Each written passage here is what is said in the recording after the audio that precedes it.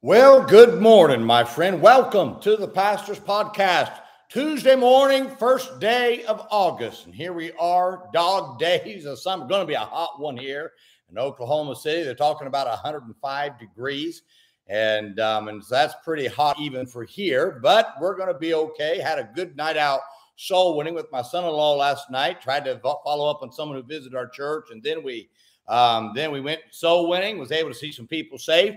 Good way to start the week out, makes the rest of the week a whole lot easier. And I hope that you're doing that as well. I hope that you take up that habit. On Monday, find somebody you can lead to Christ on Monday. It makes the rest of your week, really does. It just makes the rest of your week easier. And you'll find that it helps you out to kind of stay open because you're setting your vision, setting your mindset. Let's look for souls all week long. Then what you'll be surprised is if you go soul winning on Monday, lead someone to Christ, then the rest of the week, your eyes will be a little bit more open. You'll be able to find others that you can lead to Christ throughout the week. So I'd encourage you, make that a habit, would you? That you try to find somebody on Monday that you lead to Christ. That is always a help. Well, today, I want to talk about critical traits to building something. In 2 Chronicles chapter 2, verse 1, the scripture says, and Solomon determined to build a house for the name of the Lord and an house for his kingdom. One of the great needs of today are people who have built something for God. And in days when many say that it can't be done, there must be people who show that it can be done. There must be people who show it can be done that you show that it can be done with God's help. Now we live in times when so many are they're holding on. I'm holding on instead of charging forward by faith and doing something great for God. I don't want to hold on. I want to charge forward. Now, you'll surely never build something for God if you never attempt anything great for God.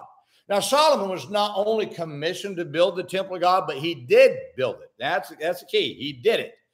Solomon could have easily accepted the mentality that he was not his dad, that he could not do what his dad wanted. But Solomon understood that the God of his dad was still alive and had the power to build a temple through him.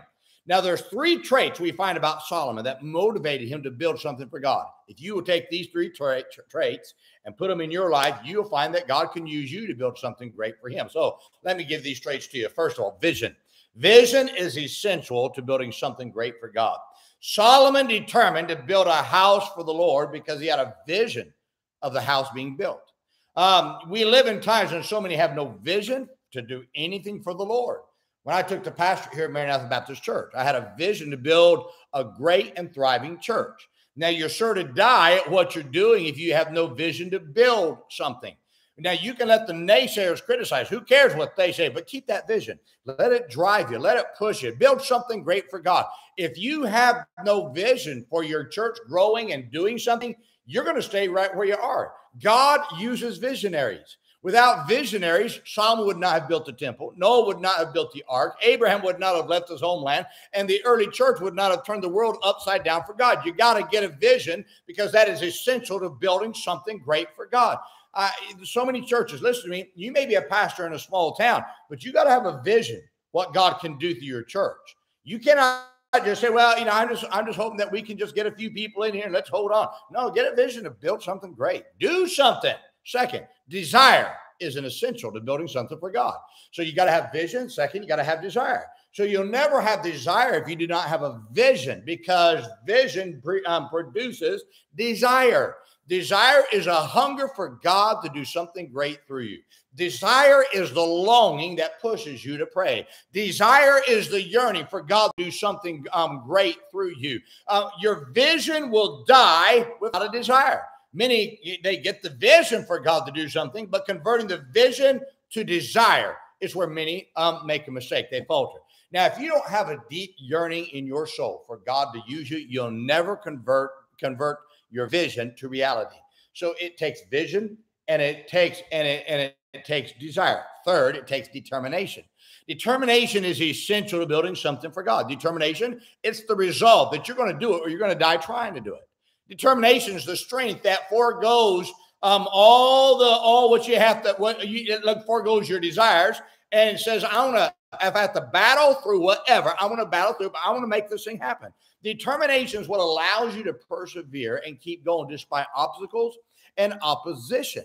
Determination is the obstinance, get this now, to keep going despite criticism, attacks, and why? Because those who are jealous and lazy and hateful towards you, they're going to come after you. And you've got to have determination inside of you that says, I'm going to do this. I don't care what happens. I'm going to do that. Now, you'll never build anything great for God if you don't have these three traits. You got to have a vision. Then you got to take that vision and add to that vision desire. And then when you get desire, you've got to have determination. I'm going to make this thing happen, or I'm going to die trying to make it happen. My friend, those three things are inside of anyone that God uses. That is great. If you don't have a vision, you'll never do anything. What you're going to do is flounder and die where you are. If you don't have desire, I'm telling you right now, that desire is what creates action. If you don't have determination, you'll quit. You got to have these three things, my friend. That's what it takes to build something great for God. Now, I don't know about you. I want God to do something great through me. So I'm not just going to sit and say, well, let's charge forward by faith. Let's see what God can do through us so we can build something great in our church, in our cities, that this whole world sees that God is still alive and still a powerful God who can do the miraculous even in our days. Well, my friend, I hope this is a great help and an encouragement and challenge to you today. Let's remember today, be good to everyone. Everyone's having a tough time. Have a great day, my friend.